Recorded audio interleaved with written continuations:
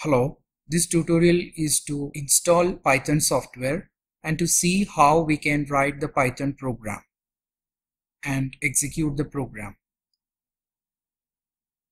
For downloading the Python software, in the Google, type Python 3.6 download. You can get the URL as www.python.org. There you go to the downloads, and in the downloads you can see various different operating system.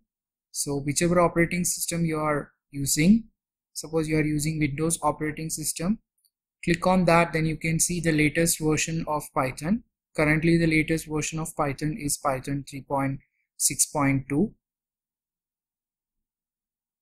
You can click on that link and download the software and install. During the installation process, you can click on all the defaults and install the Python software. Once the Python software is installed, you can write and execute the Python program using the Python IDE.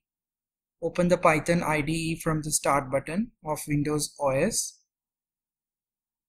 A Python program can be written directly inside the prompt, or we can write the program inside a file and compile it separately. So in the first example, we are seeing that the code is written directly inside the prompt. So we have written two variables is initialized with some values, and we have found the sum of that and we have printed the value. Another way, we can open the file, a new file, and write the code inside the file. The same code of initializing two variables with values 10 and 20, and we find the sum and print the sum value.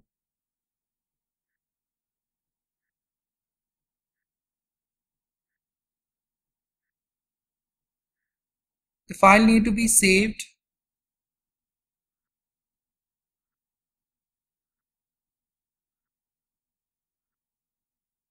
with the extension .py.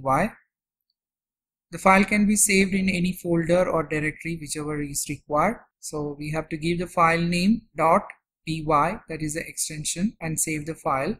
Once the file has been saved, the program can be executed from the run menu option, run module. So if there is no errors, it will show the output of the program. Otherwise, the syntax error will be displayed, which can be modified and again execute from the same option, run and run module.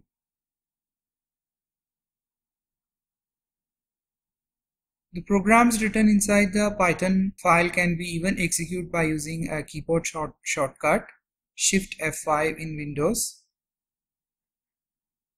Thank you for watching this video.